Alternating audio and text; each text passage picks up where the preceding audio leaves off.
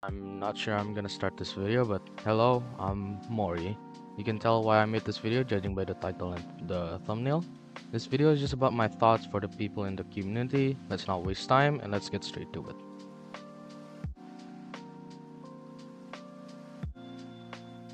What's up with the community, or why am I talking about this? Let's make this short and simple.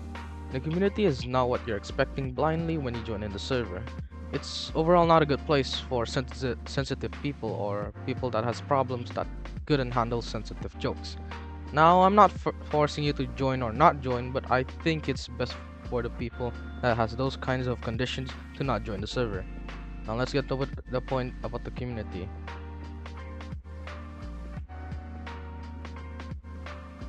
I made a community post and also asked a YouTuber about the overall community, and the first word in every single comment is about toxicity. Every single comment that I read mentioned about how toxic the community is, which are not wrong. Those comments that the people made are telling the truth. Sure, you might go in the server right now to check what's going on, but nothing's going on. It happens at a specific time. But you wanna know how bad it was? Well, they made one or two YouTubers quit the BattleBix content because of the community making these YouTubers feel worse and all. They really show no risk and never thought what would happen to the person that they are sending threats on. Just like what a lame username said, no one risks a risky message on that server.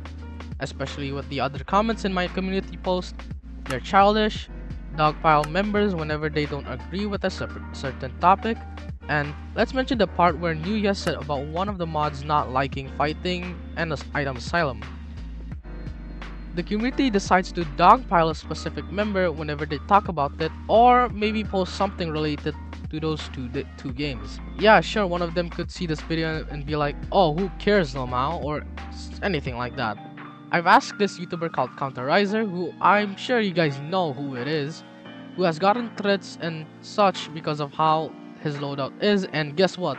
He was told to use those units and they made fun of him with the units that they told him to use.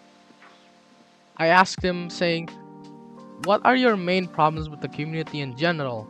If you have a list of them that you want to write, then it's much appreciated. After a while, he responded with, To the point, some people, not all, but some are toxic. Whenever I stream, I get harassed by Tumorians. I don't hate the game, I enjoy it, but it's really some of the people. And another YouTuber named Pixel Meteor left the overall YouTube scene and the game as well because of how the community is being toxic. Not to mention, when the MK2 collab with the BattleBix came out, people were out of their minds and started to harass the actual game owner itself, Bucket. And especially the comments that you guys wrote, it shows that the server is not a good server to join in. Even I myself have gotten those type of threats and jokes about how I jump off a cliff because I wasn't the first one to get Tumore travel. Even though the reason why I left is because it's getting too repetitive for me doing the same thing over and over again. These people took it too far and decided to harass me and the other people just because of me leaving the BattleBix.